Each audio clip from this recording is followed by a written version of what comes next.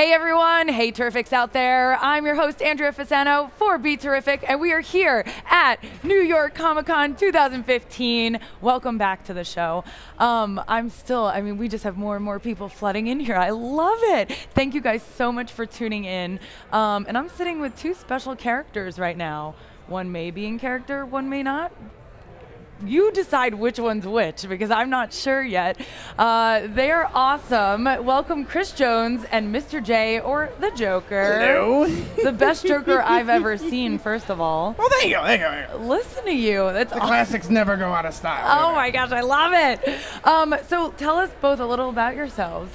Well, my name is Christopher Jones. I am a comic book artist. I have done work for DC, Marvel, other publishers. Probably best known for my run on the Young Justice comic, which was the tie-in to the Young Justice animated series. I've drawn Batman 66 for them, a bunch of other Batman and Justice League stuff. And I am here at the convention selling prints, doing commission sketches, meeting fans. Awesome. I know he already tweeted me, and so many people are following you. It's insane. It is. The social media has been such a great way to connect with audiences. It used to be the only way that, because comic book writers and artists, you do your work in solitude. The only way you ever get to meet your audience usually is coming to conventions like this. But now with social media, it's a much more day-to-day relationship that you can have, in a very informal relationship. Absolutely. And they get to know you, not just the person creating the comic, not just the comic, the person behind the comic. Yeah, there's the potential for it to become a lot more personality driven, because you're not just the name behind the art that they like, but they can get to become a fan of you as the person, as the artist. Yes. Along, hopefully, with the work that you do. And you seem like a super personable person, so has that helped you, I think? I think so. I definitely have tried to use whatever gift of gab I have to help kind of build a brand for myself. Excellent. And it seems to be working. Awesome. But yeah, I love meeting fans. I love talking to people. I love cosplayers. So all these things that I do at conventions, trying to talk to fans and have freebies available for them, and very supportive of cosplayers and diversity and all these issues. It's like some of the way it gets talked about is part of creating a brand and marketing and all that. But it's all very from the heart. It's the stuff that I'm already interested in. I'm already a fan of, which just makes it a really natural fit. Awesome. And speaking of cosplay, what? That's good. Nah. I like the laugh. Mr. J, what's going on with you? How are you doing? Enjoying the town, my kind of town. All my familiar, friendly, smiling faces. This is where I really fit in. Well, they call this Gotham. Well, I know. That's just why I'm here during the day. At night, Batman comes. He's a little rough. I just had this dental work done. Oh my gosh. Tell me a little bit about you and I'm actually a costumer from Minnesota. For about 5 years, I'd say. Wow. A lot of the work I do in Minnesota is charity-based. I work with a group called Minnesota Superheroes United, and nice. We do charity events for kids and like community events. So for the most part, from spring to fall, we have an event almost every weekend. Sometimes we even have like multiple events a day. So wait a minute. So you're saying that you dress up like this almost every weekend? Yes. How do you do that? With the makeup and the hair. The hair has become permanent. It's permanently green. It's not just spray on. It's not. I bleached my skin. No, I haven't. I've gotten very good at doing the makeup, so it doesn't take me I can do this in about 45 minutes. I'd say. Wow. That's awesome. Yeah. And so, a little bit of a question. You're from Minnesota. How do people, Minnesota, eh? How do they deal with you walking around with the green hair? Usually I wear a hat. Do you do? But everyone at work, they've known what I've been doing for a long time. They're all very happy and supportive of it. My family's very happy and supportive of it. Oh, great. Well, and then, like, if I'm interested in a lady friend and she's not interested in the green hair, she's not going to be interested in anything else I do. That's a nice litmus test. Point. Single. The least shocking thing said in the segment. She'll be there. That is awesome. It is for a good cause. Yes. So, can you tell me a little bit more about it? Well, MNSU was founded. It's about a decade-long organization now. It was founded by just a couple guys who enjoyed costuming a lot, a Batman and a Superman of all people. Imagine that. Yeah. And they just kept, inviting more people in, and it's kind of just grown into this organization of about 30 plus active members.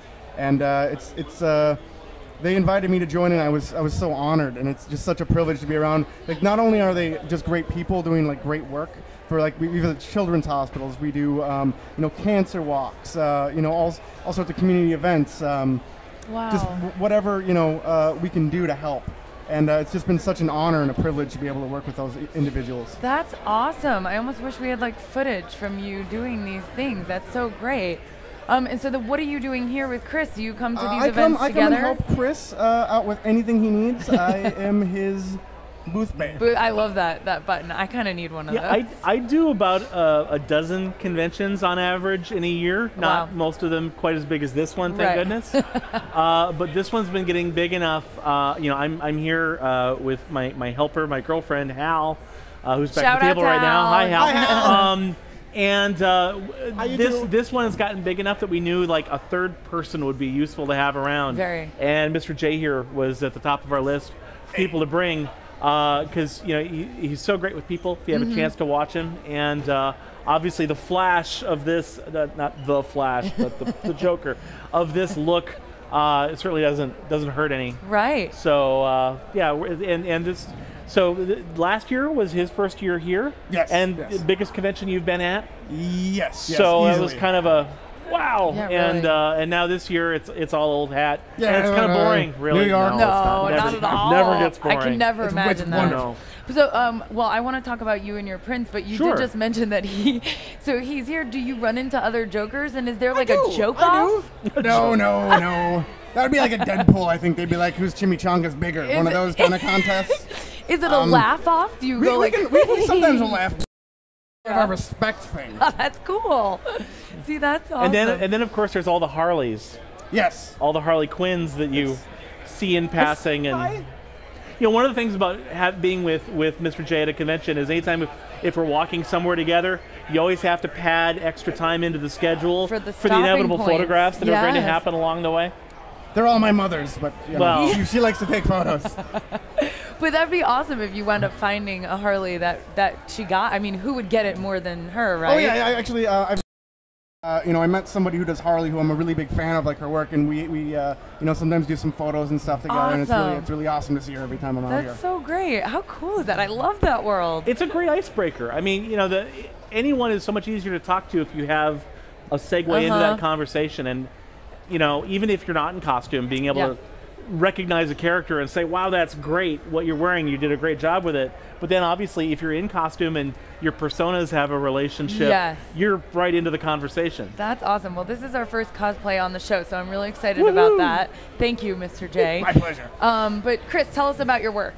Well, these are all prints that I have for sale here at my Beautiful. table. I'm at table D9 in Artist Alley.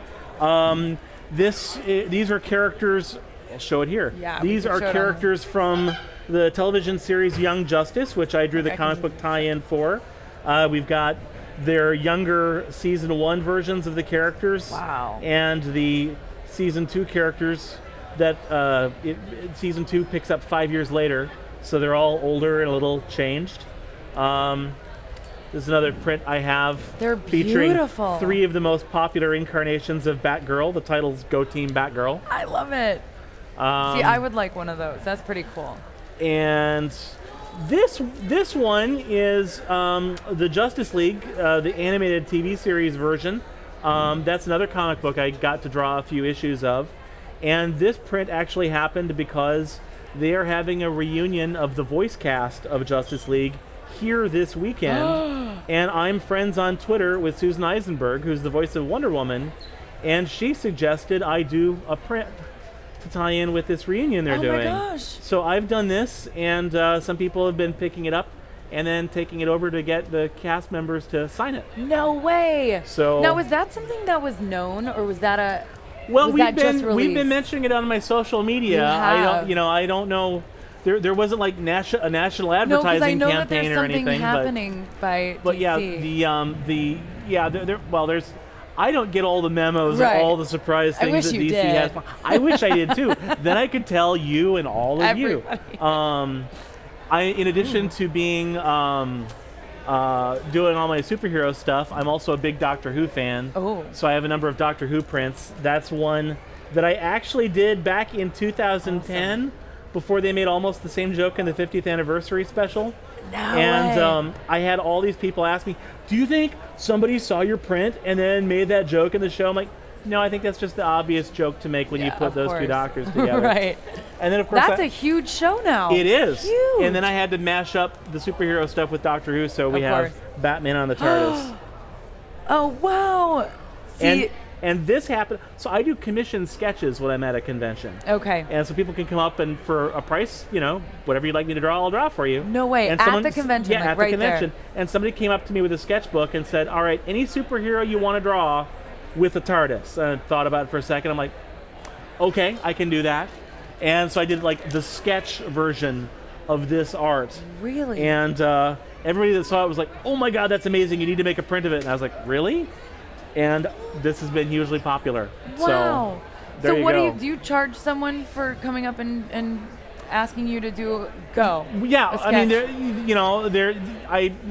the rate varies a little bit from show to show, but yeah, Okay. someone comes up and I can do a full figure or do multiple characters or just a headshot for different prices. Really?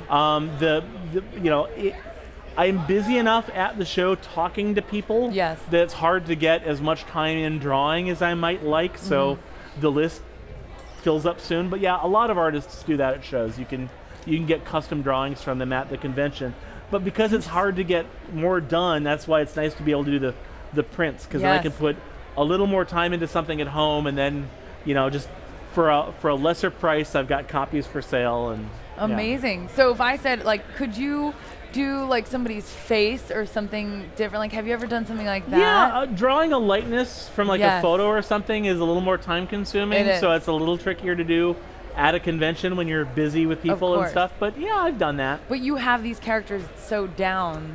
Yeah, well, it's a lot easier. I mean, aside from a character like Batman or somebody, no offense, None taken. that I know very well. Also, as long as it looks like Batman, that's a lot more forgiving than it has to look like whoever. Adam West Batman. Right. So Right.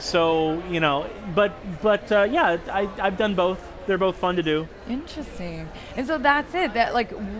So after New York Comic Con, what do you do next?